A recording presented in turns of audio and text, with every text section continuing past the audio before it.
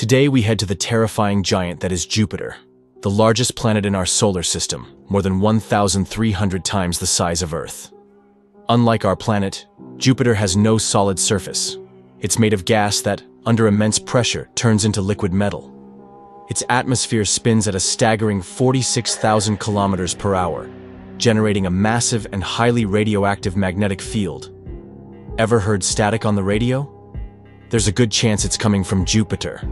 Its most famous feature, the Great Red Spot, is a centuries-old storm so large it could easily swallow Earth. In the early days of the solar system, Jupiter's immense gravity redirected icy comets, possibly delivering water to Earth. And now, it shields us, absorbing the impact of asteroids that might otherwise destroy our planet. Jupiter has 79 moons, and one of the most fascinating is Europa, a moon completely covered in ice. Thanks to Jupiter's tidal forces, Europa's interior flexes and heats up, creating a vast hidden ocean with more water than Earth.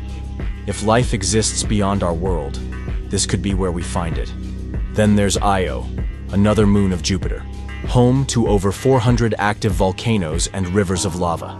Next stop, Saturn. Subscribe to stay up to date.